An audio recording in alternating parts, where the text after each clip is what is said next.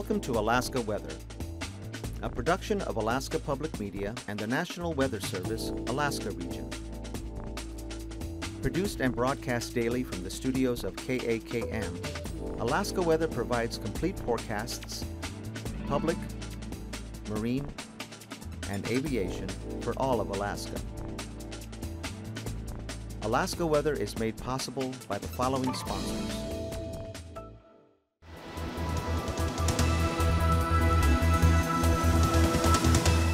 The National Weather Service. Hello again, and thanks for joining us for yet another edition of Alaska Weather on this Sunday, July 18th or 16th, 2017. Looking at the fire danger, not a lot of change from yesterday. Really no change in the conditions up here over the interior. Still hot and dry over the northeast. Not quite as hot today. Most locations in the 70s instead of the 80s, and kind of high back to the west here, but again improving with the cloudier, cooler conditions in across the area from Bristol Bay all the way up to about the northwest coast. North Slope, still some high fire danger there, as well as Susitna Valley into the Copper River Basin. And for yesterday's satellite imagery, again, lots of sunshine, dry weather up here. Temperatures yesterday back into the 80s, especially over the eastern interior. Nice day up over the North Slope, thunderstorms on the east side. Clouds, showers, isolated thunderstorms down here to the southeast, and a little bit of a break-in over the southern panhandle yesterday afternoon. More moisture, though, coming up to the north, and a very weak band here across the southwest interior. Lots of clouds out over the Bering Sea and the next system out there to the west, pushing eastward throughout the day yesterday to about just west of Adak, although they were in the sunshine this time yesterday afternoon, at least earlier in the afternoon yesterday. But moving on to today, you can see that system advanced eastward pretty good, clearing out back to the west here. But pretty good thunderstorms with this front as it pushed eastward. A lot of lightning strikes overnight last night and into early this morning. That fading back, still some strikes going on into the early afternoon, but that's about ended now with the rain and fog. Actually, the rain ended at St. Paul, but still foggy and cloudy there. And the front now moving into the Nikolsky area, and it'll be pushing across Unalaska Island this evening. Mostly cloudy over Bristol Bay. Areas of clouds becoming mostly sunny after the morning. Low clouds for the Kenai Peninsula, Cook Inlet areas, as well as Prince William Sound. And some isolated thunderstorms here from the eastern interior back to the northwest along the trough axis there, and a wet, cloudy day again here over the southeast coast. Rainfall amounts heaviest over the northern areas ranged from about just 1/100 of an inch at Metlakatla to as much as 2/3 of an inch falling in the last 24 hours at Sitka, while just under 1/2 an inch fell at both Juneau and up at Haines there. That's again the central and northern areas where the heaviest precipitation fell. And rolling this again, upper level low here tracking northward. And so this whole mass of moisture right here, mostly going south to north. We're going to be watching the entire pattern gradually shifting eastward here over the next couple of days. And that's going to allow not so much this one, but another one developing out there to the west to move right on in with a good 120 knot jet, west-southwest jet, pushing that thing along. Looking for some rain to come in across south central Alaska and up into the interior on Tuesday, Monday night and Tuesday. Excuse me. And again, upper level trough here signified at the surface by that dashed line. Some rain, fog, and drizzle there from St. Lawrence Island northward to the Bering Strait. And then the next system here pushing eastward currently. Going on now, developing, and some more moisture back to the west there, all be linking up. But over the interior today, just mostly sunny skies, isolated showers over the mountainous terrain, nothing too serious. All the thunderstorm lightning strikes going on here from eastern Alaska Range or in Canada, and then back to the northwest along that trough there, back toward the Noatak Valley, southern slopes of the western Brooks Range. Low clouds and fog, eastern Arctic coast, maybe a little bit of drizzle on the central coast there with some moisture. And the southeast coast here again, pretty showery, heaviest conditions. Again, northern areas, lighter to the south, actually getting some clearing late this afternoon down there. and just some clouds up along the North Gulf Coast. Winds light to light and variable. Kodiak Island all the way up into Prince William Sound, Cook Inlet, as well as the Panhandle. And for tonight, that next system develops. More rain sliding up to the northeast and toward St. Lawrence Island. Windiest conditions, small craft advisories today along the southwest coast. Stay breezy, but under small craft advisories for Bristol Bay, the Alaska Peninsula, but still looking at south to north wind flow going on, and mostly fair here over the western interior areas, and just some very isolated showers over the mountains. Otherwise, variably cloudy for south central Alaska. Look for the lower cloud deck to reform again here over Cook Inlet, on up into Turnagain, Knik Arm, and probably most of the Manuska and at least the Susitna Valley by tomorrow morning. Prince William Sound becoming cloudy again. Isolated thunderstorms this evening. Eastern Alaska Range, 40-mile country, and that area shifting eastward there. So maybe some thunderstorms possibly from, say, Chandelar Lake eastward to possibly Arctic Village.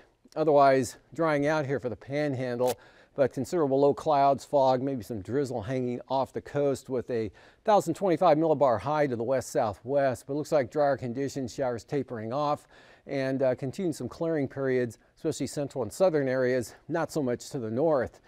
And for the forecast tomorrow, that front, again, most of the moisture being directed northward to start with, although upper level high gradually beginning to weaken and pull off to the east, so that'll eventually open the door for this area moisture here to just roll right on up tomorrow night and the next day. But for tomorrow, it looks wet with rain, fog, and drizzle here for the Alaska Peninsula. Much of the Aleutians, windy conditions as well, west-southwesterlies, and northward there along the coast, periods of rain all the way up to the western Arctic coast, possibly as far east there as maybe Atasuk or Aliktok.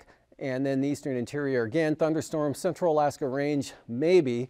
And then here, mostly over toward the eastern border areas, possibly back to the west into the Koyukuk Valley or toward the Koyukuk Valley. But whatever forms that far west will be pretty isolated.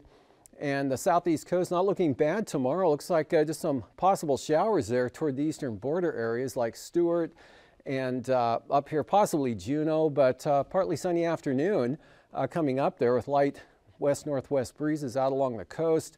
Low clouds and fog, Gulf of Alaska. Light winds continue though.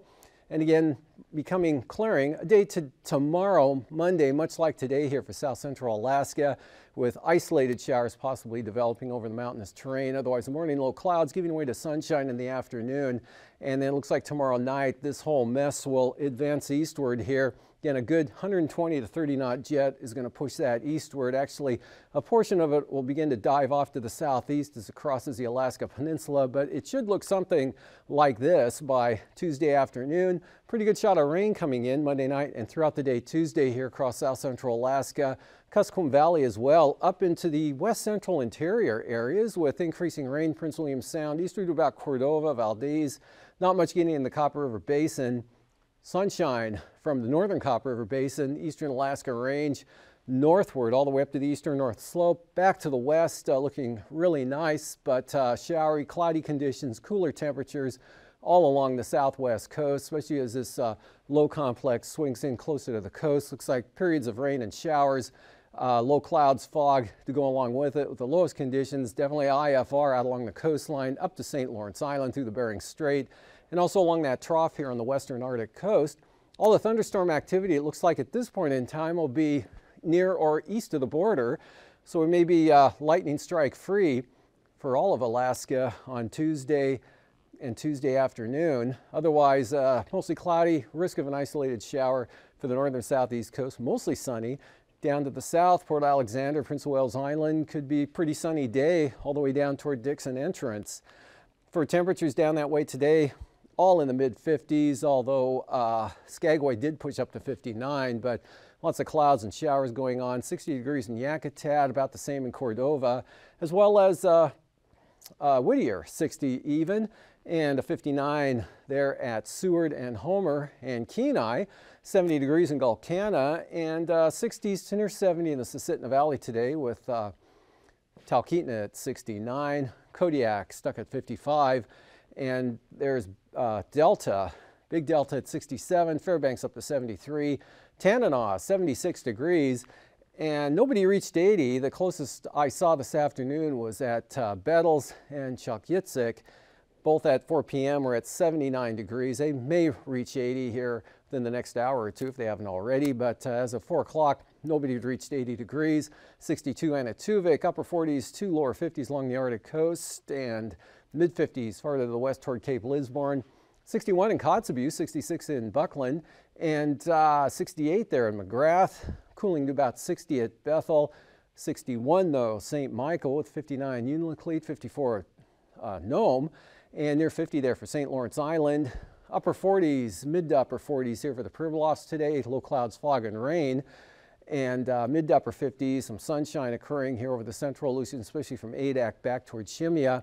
64 there at Unalaska, 10 degrees cooler at Cold Bay, and 58 at King Salmon. Lows tonight, mid to upper 50s, 55 to 60 again, central interior up across the Yukon Flats. Lower 40s, central eastern Arctic coast, otherwise near 50 on the west side up there. Mid 40s, St. Lawrence Island, Bering Sea to near 50 for the Aleutians, lower 50s peninsula, lower to mid 50s for the southeast coast. And the highs tomorrow up near 70 or into the lower 70s for one more day in the Susitna Valley. Same thing for the Copper River Basin. And a day much like today here for the McGrath-Nikolai area, and also up over the eastern interior. High pressure holding for another day before that system rolls on in on Tuesday. Otherwise lower 60s for the Panhandle. Flying weather, lots of IFR out along and off the coast here from the Bering Strait all the way down to the Alaska Peninsula. Behind the front becoming marginal, and then a lot more IFR following in behind. IFR up along the Arctic coast later tonight and tomorrow. Marginal VFR on the increase again here, especially Cook Inlet, Prince William Sound advancing into the valleys. IFR taking over the northern southeast coast there, and or continuing there, expanding back to about Cordova, and then by tomorrow afternoon that vanishes, although right there, that's Yakutat, holding on to the IFR through the afternoon, improving gradually over the Panhandle, and looks like holding on to the marginal VFR longer tomorrow than today. Maybe, hopefully not, but it could happen. Lots of IFR out along the coast, pushing inland, marginal for the peninsula. Anaktuvik and Anigan, another VFR day coming up there tomorrow. Lake Clark and Merrill starting out good, gradually becoming marginal as the day wears on. Rainy, same forecast. Windy though, VFR the entire day, as well as Isabel and Mentasta, both looking good. Tanita, VFR. And Portage though, marginal VFR all day long. And for Chilkoot and White, we'll go VFR. For the freezing levels, about 10,000 feet here from the central Bering Sea eastward into western Canada. It's not much of a thermal gradient going on. That's off to the northeast there. You can see it drop down to 4,000 feet there by the Great Slave Lake, or Great Bear Lake, whichever one that is. And then some cooler air, but it's not all that cool, 8,000 feet western Bering. And for icing, heaviest stuff here, good fetch of moisture coming in, rolling up, so possible occasional widespread moderate there coming up over the eastern Bering Sea, extending back down to just north of eastern Aleutians, and then along the chain, isolated moderate or more likely occasional rime icing, but all above 10,000 feet and even above 12,000 feet before you have to worry about that. And then some mixed icing still over the eastern interior with the thunderstorms. Jet stream, south to north flow, again, one more day directing most of that moisture northward, but again, the whole pattern shifting eastward.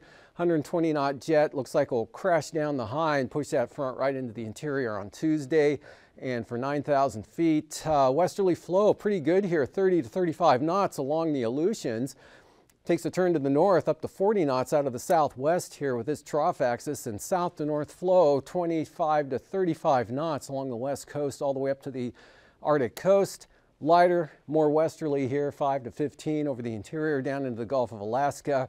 Nice northwest breeze, 15 to 20 along the Panhandle. 3,000 feet, about the same, both speed and direction. Some minor differences, south to north here, 35 to 40 along the southwest coast.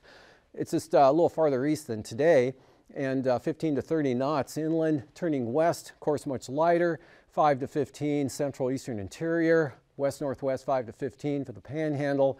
Southeast 25, maybe on the eastern Arctic coast, but most of that flow will stay just offshore.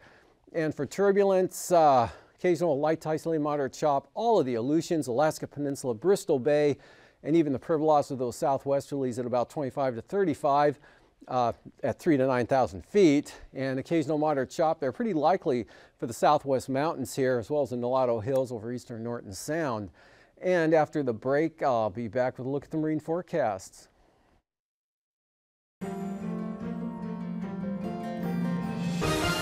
Welcome back to another edition of Alaska Weather Facts. I'm meteorologist Dave Snider, and joining me once again is Cindy Preller. She is the Tsunami Program Manager for the National Weather Service in Alaska region. Thanks for joining us again, Cindy. Thank you, Dave. We're talking about tsunami awareness and safety here in Alaska especially, and one of the things that has been one of your main focuses is the Tsunami Ready program. What is that, and how do Alaskans find out more? Awesome. Yes, Tsunami Ready is a National Weather Service hosted program in partnership with Storm Ready. Okay. And it is a program that we conduct with our partners in the state, but it's mostly community driven. So if a community wants to become Tsunami Ready, well, the first thing they need to do is get a hold of me or their local WCM at a weather forecast office or their tsunami team at the state level. So, and this is something that's a NOAA grant, so there's money available to help encourage the preparedness at the local level there in the city or the village. Yeah. What are some of the places that have done this already? Oh, our oldest Tsunami Ready city is Seward. Good. You know, but also Sitka, Homer, Valdez are the, you know, the main players, but we've got several Tsunami Ready communities that I'm very proud of. It takes several years to accomplish this. And so a few of the things that they do is the tsunami risk will be assessed by someone like me or another scientist will help find out, you know, really what their probability is. We'll create an inundation map, an evacuation map. They'll have a mitigation plan.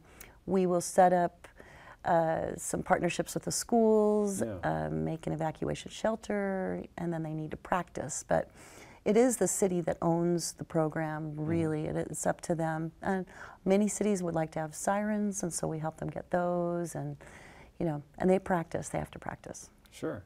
So let's say I'm driving into a place like Seward that's Tsunami Ready.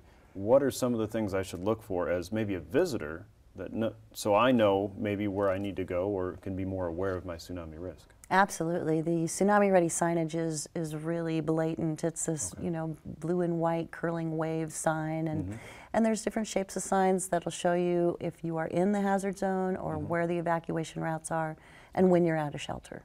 Okay.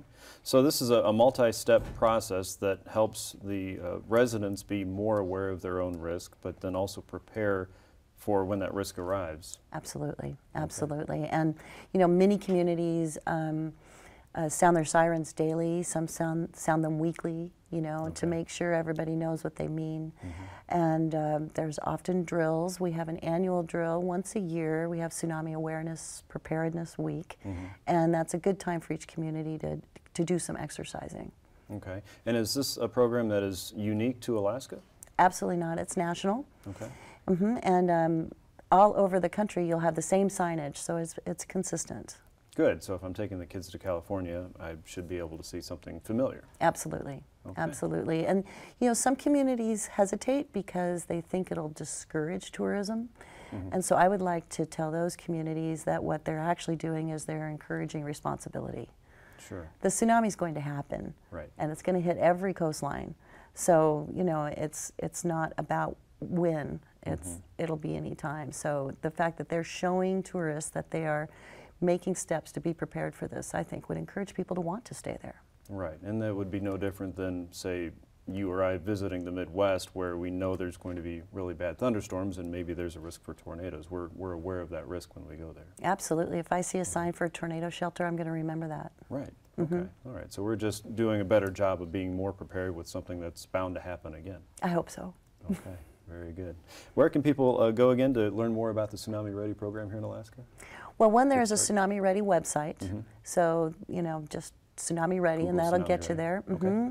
And then probably the best person for people to contact is their warning coordination meteorologist at their local weather forecast office, which is Anchorage or Juneau most likely. Okay, all right. So most of the folks along the Bering Sea coast, again, are not at a huge risk for tsunamis. No, they don't need to worry about it. Okay, Thank very you. good. But always learning to be prepared no matter where you are in Alaska, no matter what the risk, always a good step. And tsunami is a major player in that, as we well know from events like 1964. Okay. Alaskans are resilient. I really believe in them. Very good, very good. Well, Cindy, thank you so much for joining us again, and please make an effort to learn more about the Tsunami Ready program in your village and town if you haven't already. We'll be back with Cindy again next time to talk more about the Tsunami Warning Center in Palmer, Alaska. We actually have a group of geologists working for the National Weather Service, so scratch your head on that one and we'll join you next time. I'll see you next time on Alaska Weather Packs.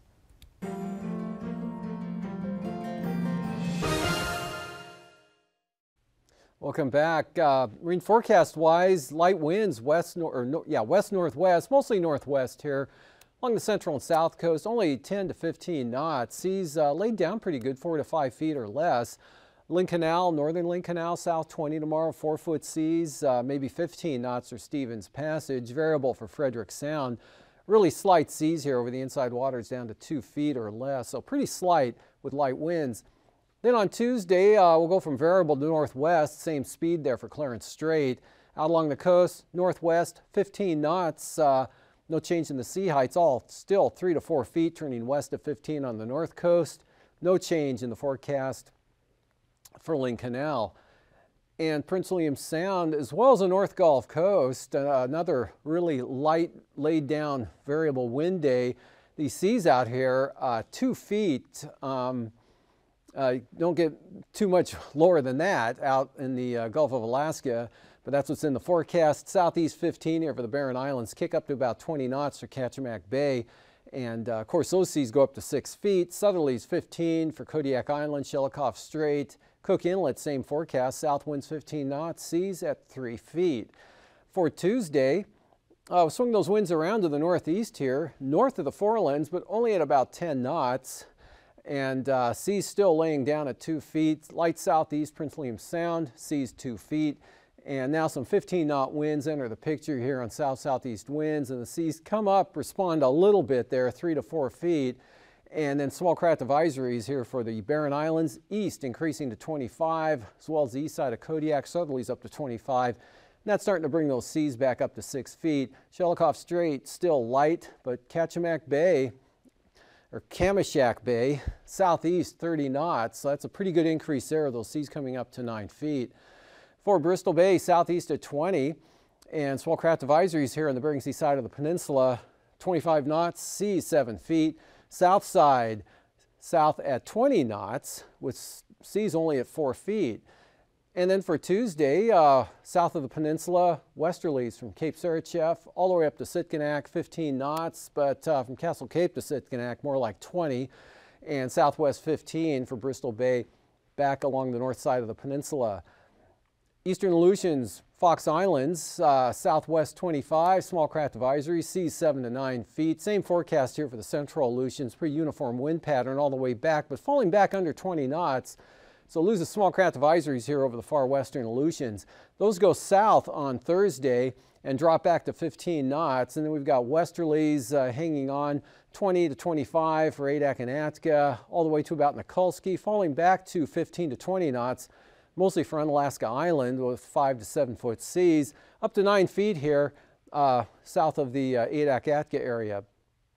And for the southwest coast, tomorrow, south 20 to 25, with a small craft advisory south of Nunivak Island, and then 30 knots out of the south for St. Lawrence Island there with 6 foot seas. Small craft advisories out also, or in the forecast here for the Pribilof Islands, southwesterlies 25, seas at about 7 feet. A little lighter up near St. Matthew Island, the northern Bering Sea, call it southwest at 20, seas running at about 6 feet. And then for Tuesday, those turn northwest and pick up to 25 knots, and that will definitely be west of St. Matthew Island, those higher winds and seas becoming west, and then southwest here for the coast, Nunivak Island at about 20, seas 7 feet, and that same pattern extending back across the Pribilof Islands. And for St. Lawrence Island, a lighter wind day coming up for Tuesday and what you have tomorrow with those 30-knot winds. Tuesday falling back, staying the same direction, but coming down to about 20 knots. Sea subsiding to 4 feet. Up along the eastern Beaufort Sea coast tomorrow, east winds, 25 knots, 5-foot seas, small craft advisories there, and central coast, small crafts there also, and 4-foot seas. 20 knots out of the southeast here on the west side, turning southerly from Cape Thompson to Cape Beaufort, south 25-foot seas. Small craft advisories from Wales up to Cape Thompson for 25-knot winds, mostly out of the southeast here, seas at about 5 feet. And then for Tuesday, lighter winds, still from the southeast, but down to 15 knots, seas subsiding. Variable to northeast or east-northeast, 15 here for the western Capes, and south 10, so really laying down on the west side. And even the east side coming down, but we're hanging on to a small craft advisory there for the extreme eastern coastline with 25-knot winds and seas hanging at around 6 feet. And for tonight, best chance of rain here from the, say, Point Lay westward south through the Bering Strait, western Seward Peninsula into this frontal complex that keeps a lot of IFR out over the Bering Sea and along the coast, with more rain entering the central Aleutians. Pretty fair over the interior, decreasing thunderstorms eastern interior, decreasing showers over the Panhandle. And for tomorrow, look for partly sunny, just a risk of a shower toward the eastern border for the Panhandle. It's not looking too bad there. A day much like today, south central Alaska. Really much of the interior, rain making headway eastward here as strong westerly flow begins to break the ridging down both at the surface and aloft that's kept us dry for a while. So on Tuesday, that front will push eastward, and a good shot of rain coming in across south central Alaska, extending back to the northwest along the frontal boundary, but the eastern and northeast staying warm and dry with clearing behind the front Bristol Bay. More rain coming onto the southwest coast, and another nice day here, partly to mostly for These forecasts are to be used for planning purposes only. Call 1-800-WX-BRIEF for a formal pre-flight briefing. Always file a flight plan before you go flying. The U.S. Coast Guard Auxiliary urges you to leave a float plan with a friend or the harbor master before you go boating. Alaska Weather is made possible by the following sponsors.